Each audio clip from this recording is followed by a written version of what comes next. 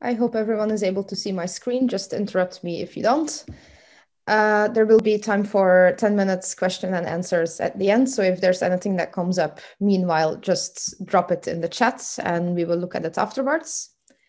As was introduced, I will be talking about accessible data visualizations today and giving an intro to what's necessary in order to make our data viz more accessible and what can go wrong in the process.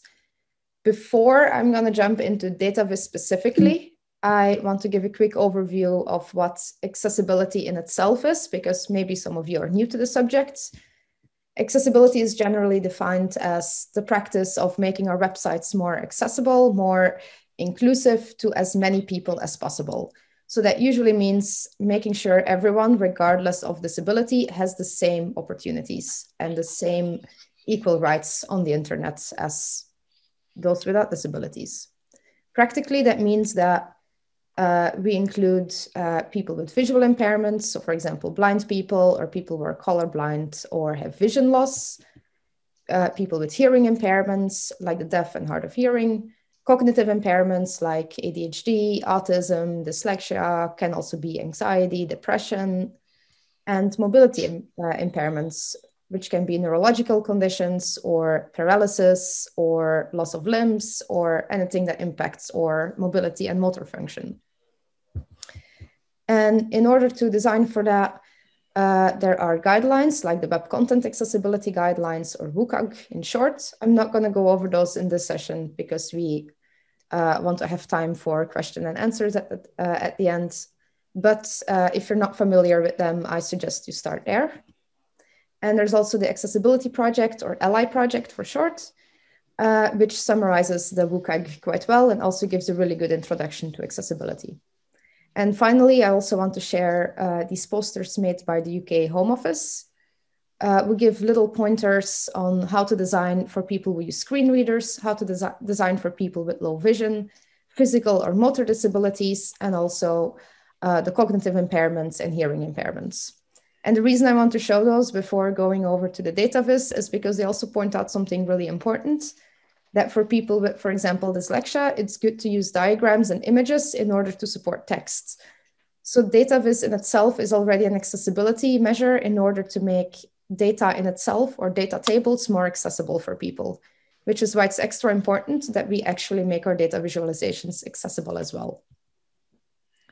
And we've now discussed a couple of guidelines that we can follow, but it's important to remember that just following those isn't going to guarantee that your visualizations or your products in itself are accessible. The user experience matters too. And we're going to dive a bit deeper into what that means, but it's very important for data visualization because it's in the name already. It's a very visual way of representing something very complex and potentially also very abstract. What I mean with that is, let's take this map as an example. This is the map of the US, where Walmart stores are located, are shown with hexagons. The larger the hexagon, the more Walmart stores there are in that area. And then on top of that, there's also color used there. The more blue the color is, the newer the Walmart stores are, the more red the color is, the older the Walmart stores are. So with one glance at this map, we can see that on the East Coast and West Coast, the stores are newer than in central US because the color is more blue. We also see that there's more stores on the East Coast than on the West Coast.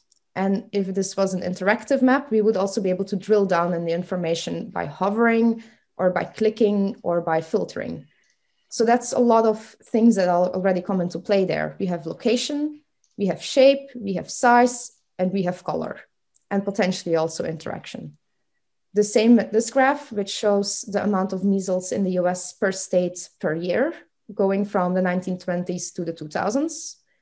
On the x-axis, you have the years, and on the y-axis, you have the states. So again, by combining the location of each square in the matrix, the x-axis and y-axis, and looking at the intensity of the color, we know how many measles cases there were approximately in each state for each year.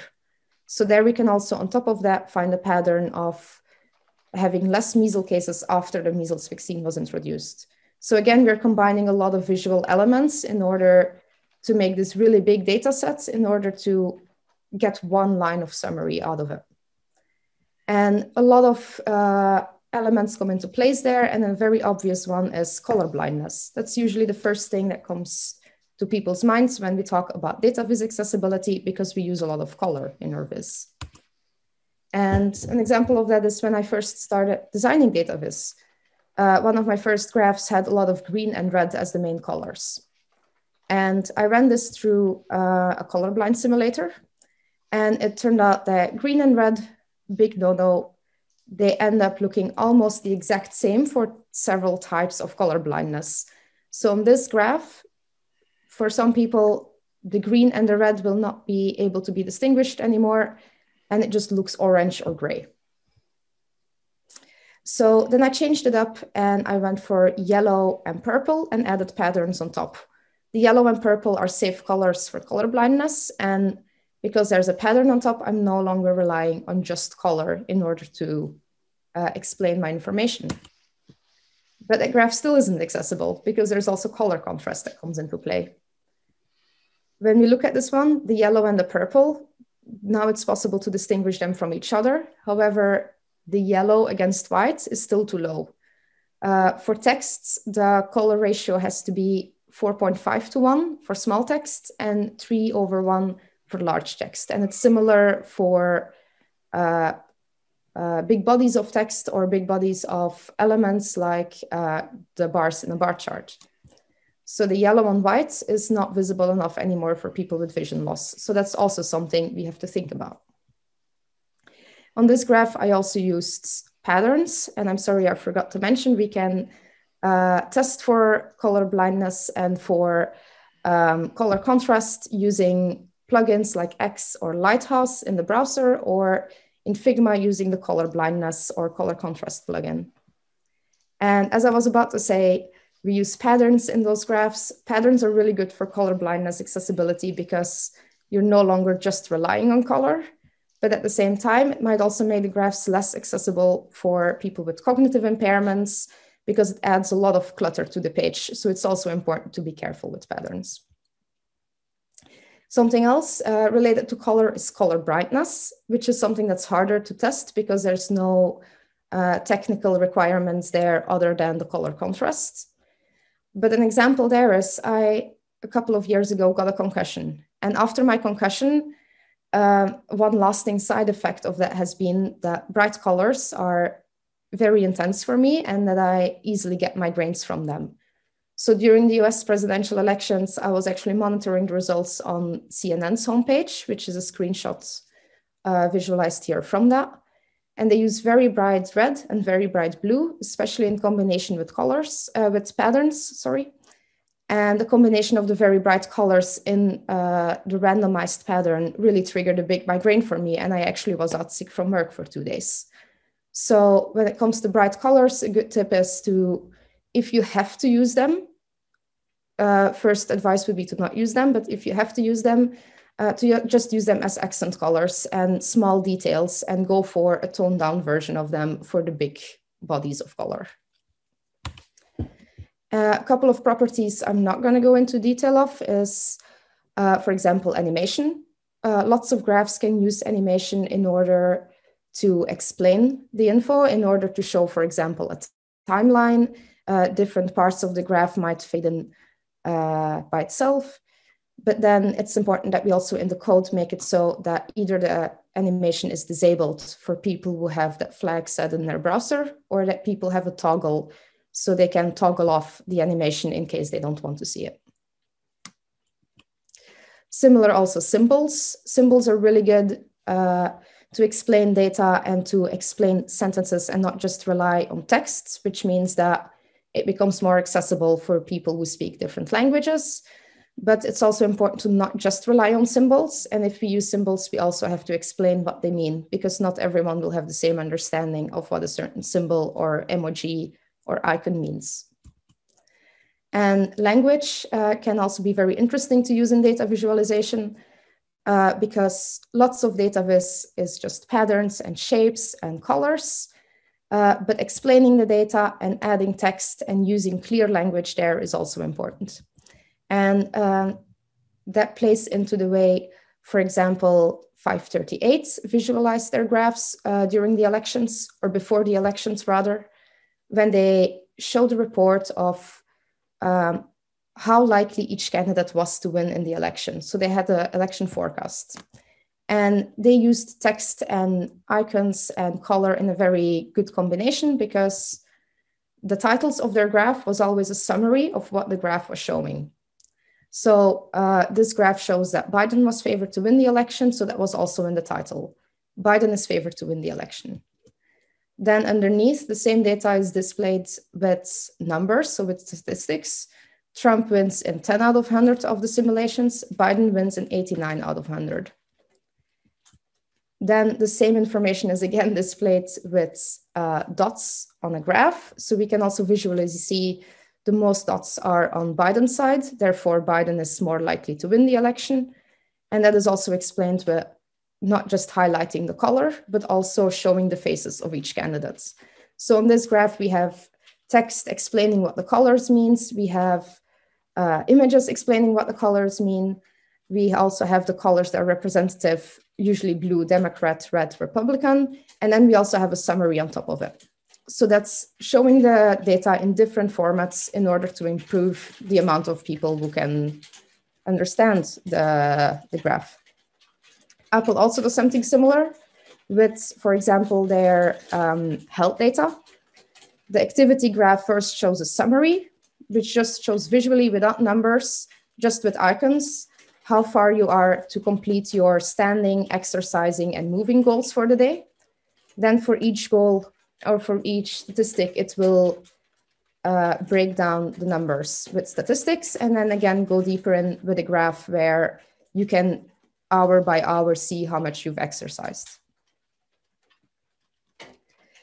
Moving on to a bit more technical subjects, we have keyboard navigation and assistive technology. Keyboard navigation means that everything that's on our website or everything that's on our graphs, if we can navigate it with the mouse, we also have to be able to navigate it with the keyboard.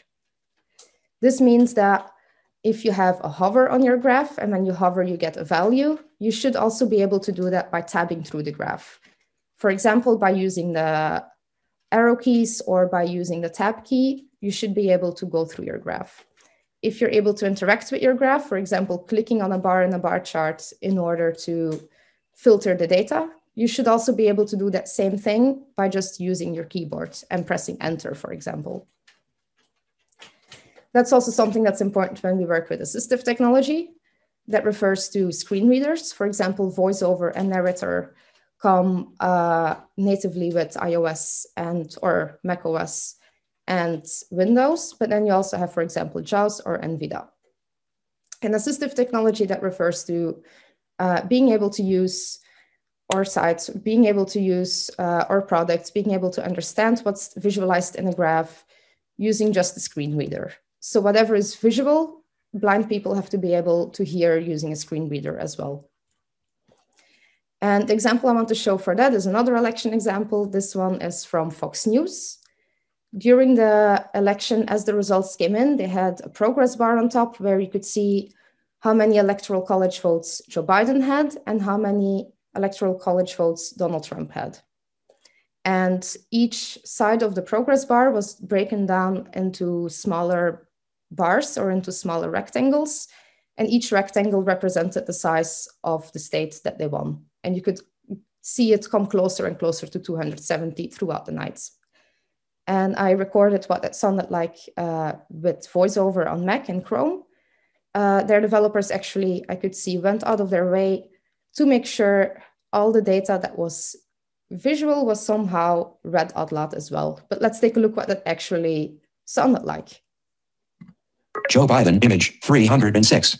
Joe Biden. Kamala Harris. Donald Trump image 232. Donald Trump. Mike Pence. 1 votes. 1 votes.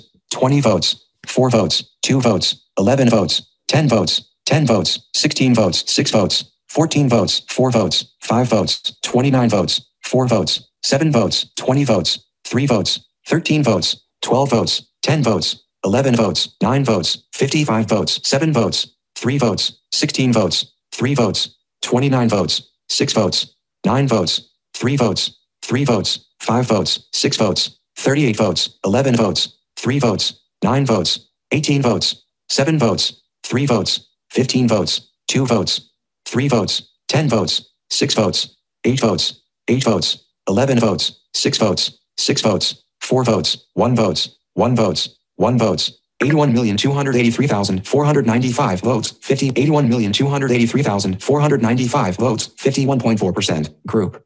270 needed to win. 74,223,755 votes, 46.9%. So as we could hear, it read the amount of votes. It read the amount of votes that each rectangle represented. 1 vote, 2 votes, 5 votes, 11 votes, and so on. So the developers actually made the data available, but what happened is they didn't really read who won those votes. They didn't say 1 vote to Joe Biden, 2 votes to Joe Biden. It did read the summary, so I did get the grasp of Joe Biden 306, Donald Trump 232. But then I had to listen to almost a minute of just votes being summed up without any contextual information. And that really proves that it's important to not just make the data available to people using a screen reader, but also to design a good screen reader experience. And that's what also shows that design and UX design and user experience is very important, even when it comes to the more technical side of accessibility, such as screen reader accessibility. It wasn't enough to just make the amount of votes available. It was also important to explain what those votes meant, to say who those votes belong to. And maybe Fox News didn't even need to explain who those votes belong to because they already had the summary saying how many Joe Biden and how many Trump had. And how we design this good screen reader experience is going to be very case dependent. Let's take a look at what I mean with that. The best way of figuring out how to design a good screen reader experience or how to design a good graph in general, whether that's with regards to accessibility, usability, or just data viz in general, is to start looking at what the purpose of your graph is. Why are you making it? Who is going to use it? And in which type of circumstances is it going to be used? For example, the graph that we discussed earlier, where we looked at who was going to win the elections according to 538, their prediction page.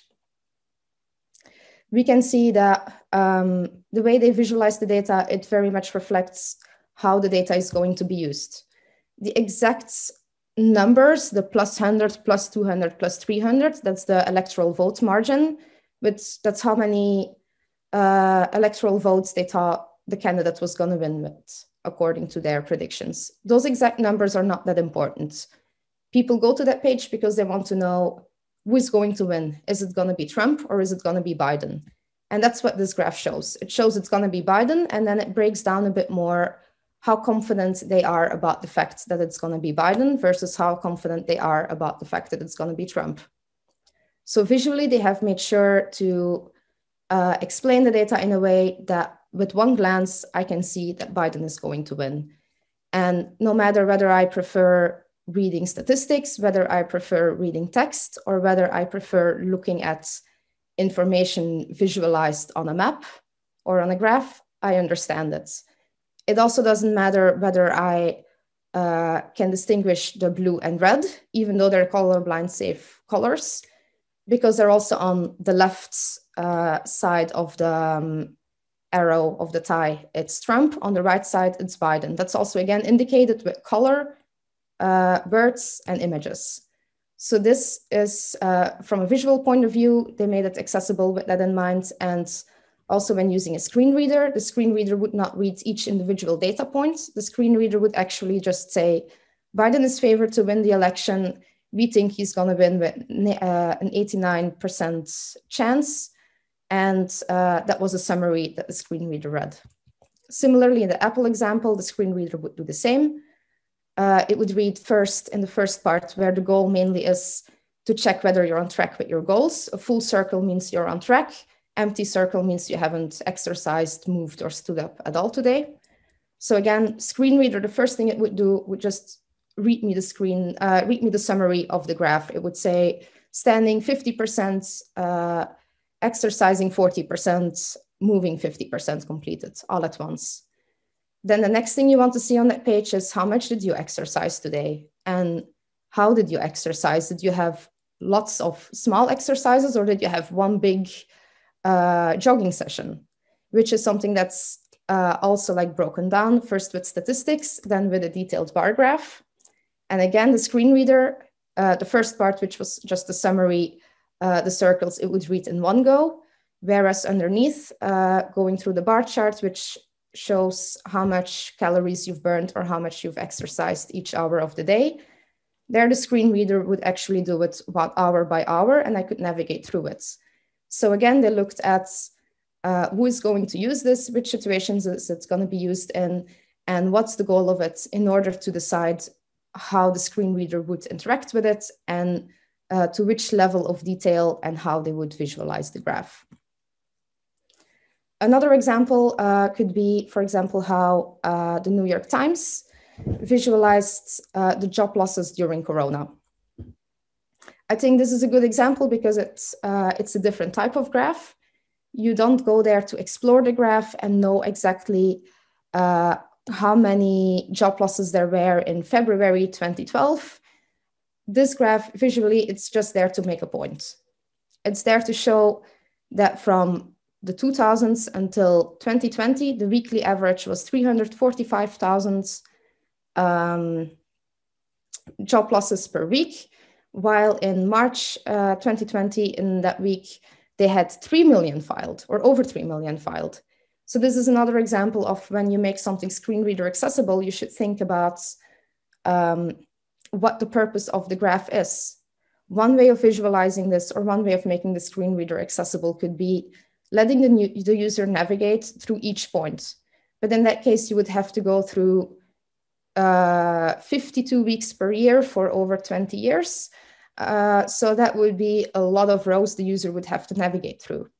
So in this case, a good example of alt text for a graph like this could be just a description that says what I said earlier. The weekly average for the past 10 years has been 345,000 new unemployed people. This week, it was 3 million. And then on the opposite side, we have the graph like the measles we explored earlier, where for some people, the goal might be just to find a pattern. It could be used in a newspaper website. It could be used just in an activist campaign to show how vaccines work, in which case the alt text could just also be another summary. A summary explaining that there were lots of measles cases until the mid-1960s, then a vaccine was introduced and suddenly it went down, maybe with a couple of statistics read along with it. While if you serve something like this to a group of researchers who really need to dig into the data, then they would have to find a way to navigate through those 70 years of data for around 50 states. So 70 times 50 cells in the data, in which case the screen reader accessibility will be a bit different and people will have to be able to navigate.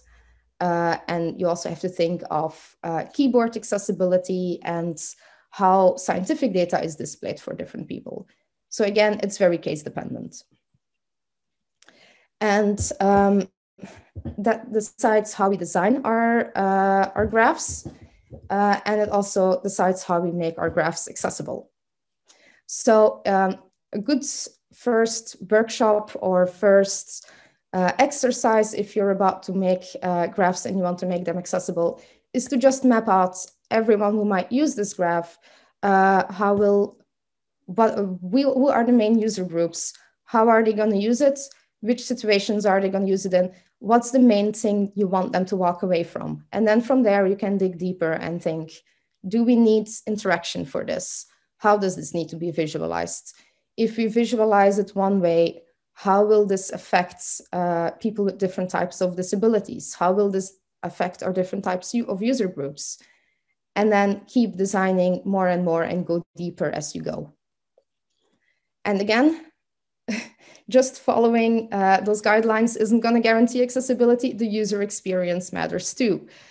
So again, as I said, it's important to test frequently and to iterate on the process and look at it as just yet another design challenge. Look at it as another development challenge. It is accessibility, it is intimidating, but we can start by breaking it down per user group and start breaking down what the user needs. And that's why accessibility should be part of the entire process, because it's really going to make that much easier. For example, usually we think of accessibility as something where a visual designer might come in and think about the colors we use, or a UX person might come in and think of how the information should be structured. And then we hand it over to a developer, and that developer will implement it and will think of how to add alt text, how to do this, the keyboard navigation, and so on.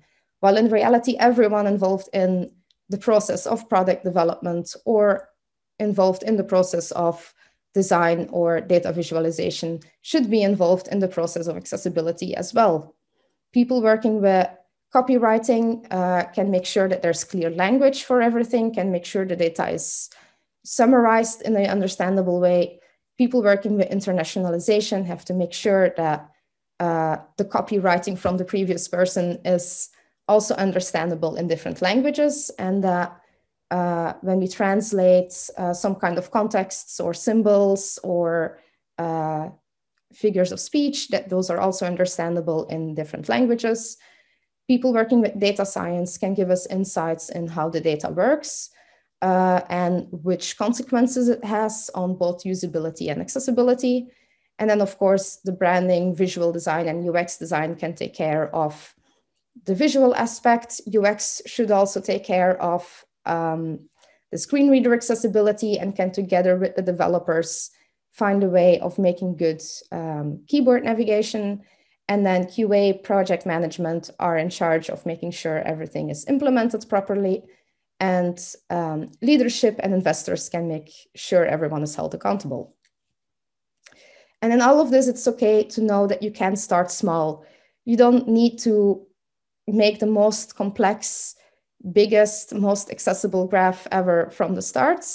It's okay to start with a little piece and scale it up and make it better as you go. But the most important part is that you have a plan. What I mean with that is, it's not okay to release a product with inaccessible graphs where the information is not available to disabled people. But it's okay to start with making the information available, for example, with just a data table. Then people can use that table to get the information initially, and you can use that to go out to blind people, for example, and test it with a screen reader. Find out what their needs are. How do they want to explore that data? How have they used data visualizations in the past? What's something that works for them? What's something that doesn't work for them?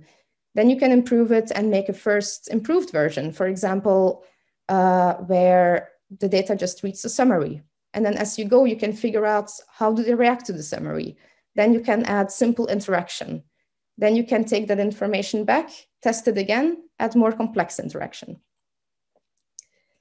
And in all of that, it's important to include disabled people in the process.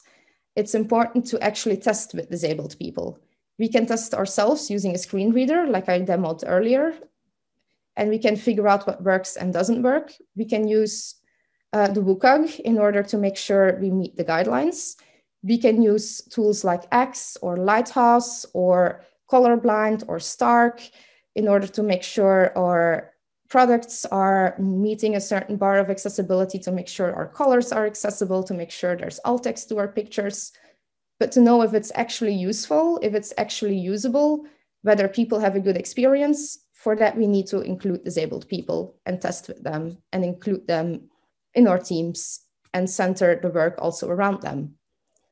And for that, I also have one tip. If you're going to test with disabled people, if you're going to test with blind people, make sure that your graphs or your products in general have a certain level of technical accessibility already. Take a graph that's somewhat accessible to them, because otherwise you're going to give them a graph where they can't interact with, they can't hear anything with, or the information isn't clear, and the only inputs you're going to get is that you have to take it back and that you have to make it a first level of technically accessible. So make something small that's somewhat accessible, take it to people, start testing it, improve it. And in the end, accessible products are better products, which is why it's so important to focus on it as well. And that was the end of my talk. I rushed a bit through the slides because I tried to make sure I could include everything and still have time for 10 minutes Q&A. But if you have more questions afterwards, or there's anything that's unclear that we can't cover in the Q&A, you're welcome to reach out to me on Twitter. I'm at Leah Trisbian, or on my personal website, fossheim.io. And we have also put together a GitHub repo with resources, which you can find on github.com/dataviz accessibility or dataviz ally. Thank you for the talk, and let's see if there's any questions.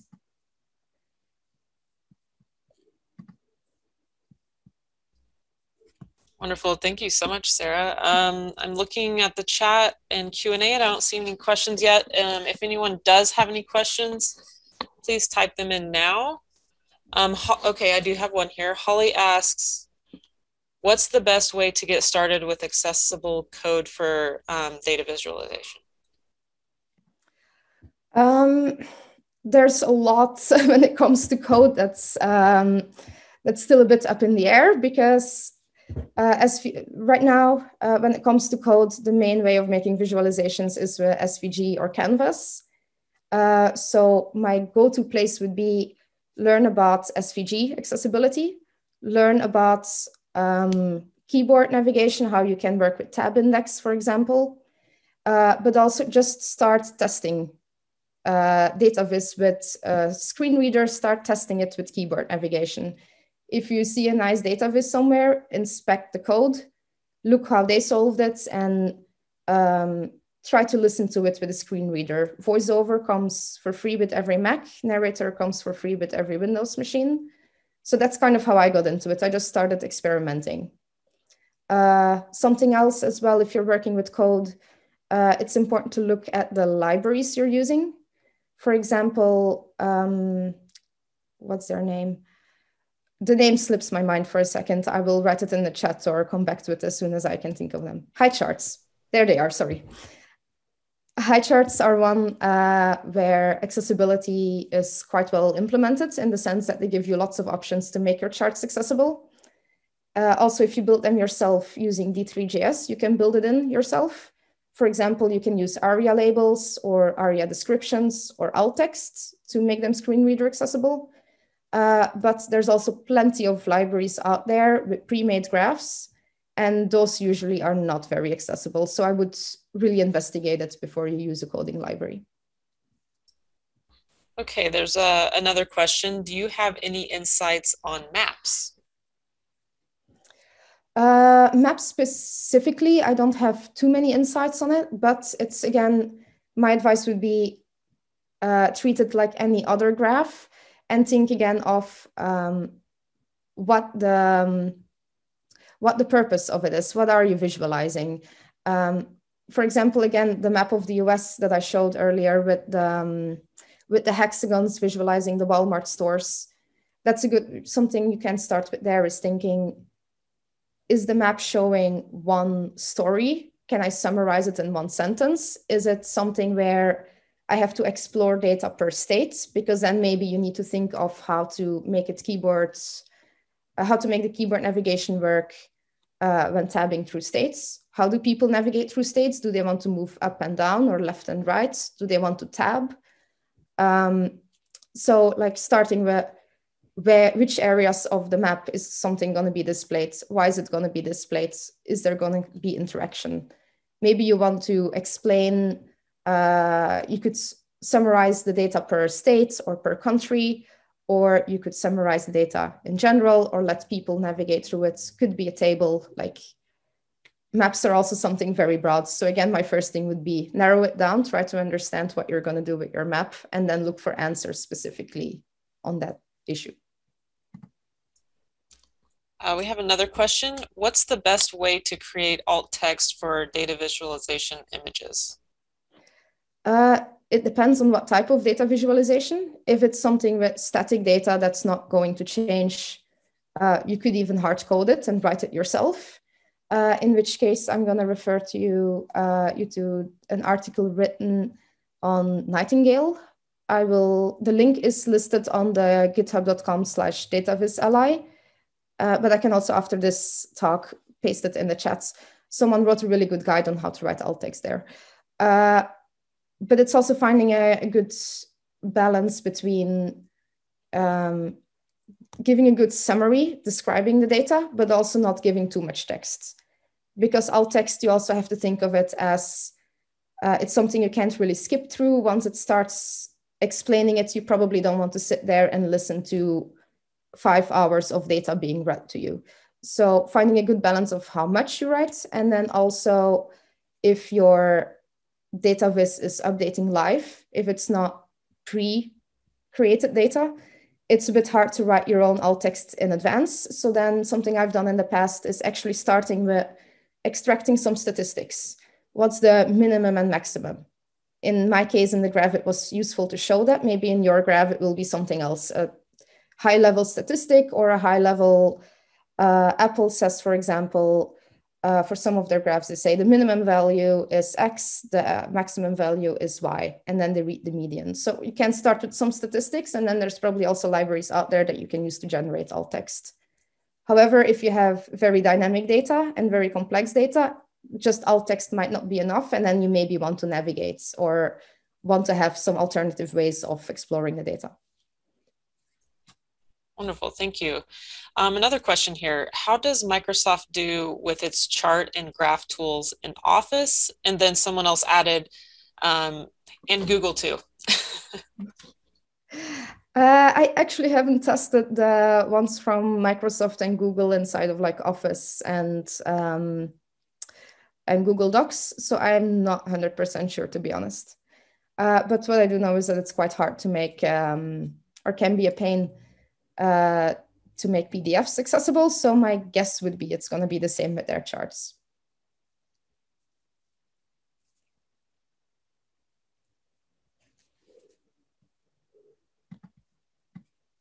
Are there any other questions?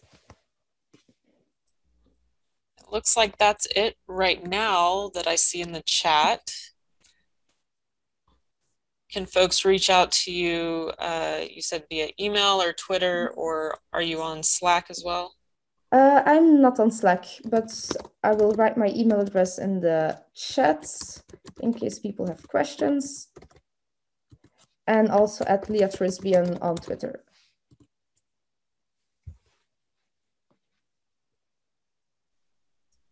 Okay, we do have another question that came in the Q&A. At what point do you start usability testing with users with disabilities?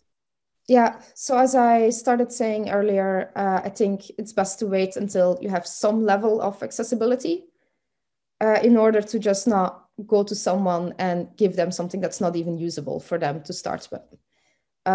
So what I usually do before I test anything with even people who aren't disabled is to run a little audit, like a very high level one, using the checklist that the Ally project or accessibility project has provided, and also looking at the Lighthouse scores. Because when those two are more or less okay, then I know that there's at least some basic level of accessibility and that there is something that will be testable. And also, if you're gonna test before you have something that's accessible, my advice would be try to find some graphs online that are accessible, that are more or less a similar functionality or similar type of graph that what you're going to use, and just check how people use it, have a conversation about it, and in that case, don't test your own product that's not testable yet. For the reason that there is not that much information about data viz accessibility out there yet. So any information you can gather in your process is good information.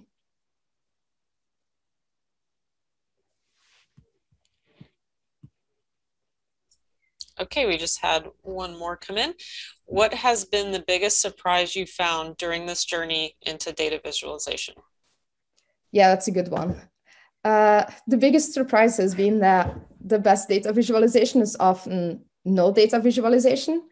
Every time I tested my graphs with users, no matter how simple I made them, often people's reply was, but I can make charts myself. I have Excel. Why would I want to have a chart? I just want you to tell me what to do. Just let the data tell me, do something with it and tell me what it does. And I've noticed the same both from an accessibility and usability point of view, which heavily overlap. People really, we tend to think of data viz as this really cool thing where we can make really complex charts and make the wildest things out there. But the wildest things out there and the most pretty graphs out there are usually not the ones people find useful. People like simplicity.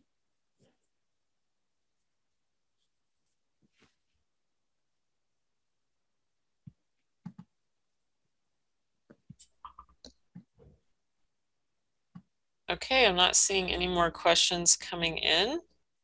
Oh, just as I say that, one pops up. Any info on GIS data? Actually, not sure what you mean with GIS data.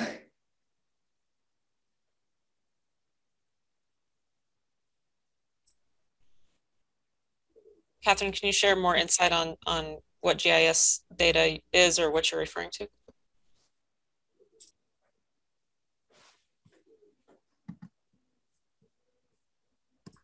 Geographical info systems. Not much more. It sounds like when it comes to geography, it's probably a similar answer than what I gave to the question about the maps earlier. But other than that, not too familiar with the subject, unfortunately.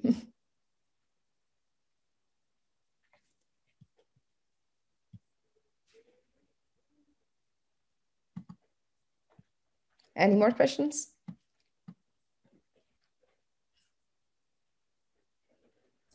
I'm hesitant to say no because one might pop up.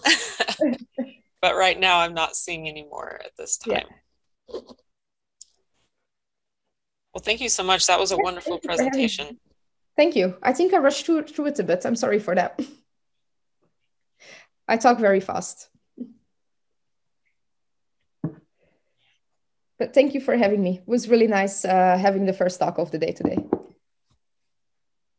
Yeah, hey, Sarah, it's Rob. You're very welcome. Another question did come in, and since we do have about 5 minutes left, I'll relay it over to you.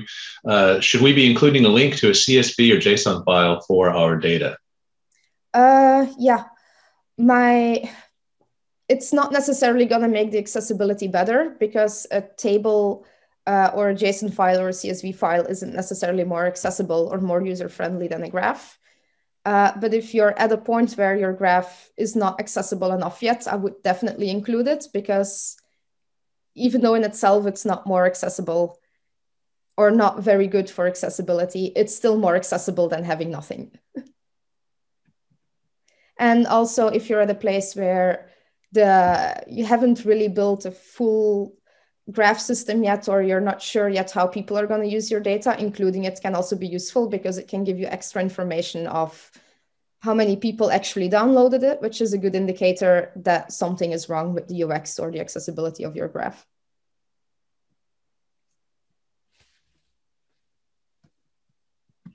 Awesome. Well, I will keep an eye on. We'll keep an eye on all of the channels to see if there are any last-minute questions. Sarah, really, thank you so much.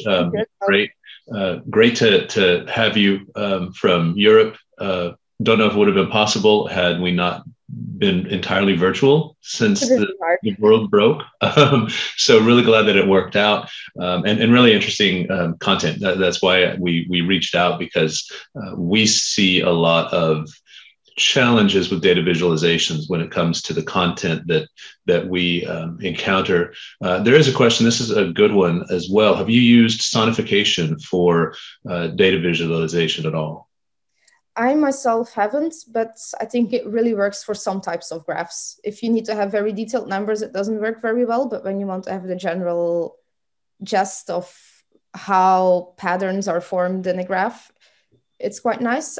You should look up what I think it was Harvard or Stanford, one of the big universities, made a study and visualized space data or visualized images from space using sonification. And you could hear where the stars were and how many stars there were in each location. And if you have an iPhone, Apple does the same with their stock app, I think it is. So it definitely can be used for making it accessible for very specific use cases. I remember seeing a talk at the CSUN conference a few years ago now, when sonification was just becoming more widely available. And I want to say that somebody was using something from Google to apply it. So yeah, that was a good question, because I haven't really kept up with where that's gone and how helpful it can be. And again, on the authoring side, right, that's always the challenge. You mentioned high charts, and that's one of the things that we try to keep an eye on. The different authoring tools themselves can make it either difficult or easy to build in accessibility. So, and I do think they've all, not all, but I think a lot of them have begun to focus more on accessibility, certainly for the screen reading experience, but I also think for the visual experience, they're all, or many of them are taking strides. So it's good that it's becoming easier on authors and designers to actually make this stuff work. So I don't see y'all monitoring Slack. Do we have any other questions? We're bumping up against the end of our time here for this session. Yeah, I don't see any other questions at this time. Okay. Well, Sarah, really, thank you so much. We really appreciate it.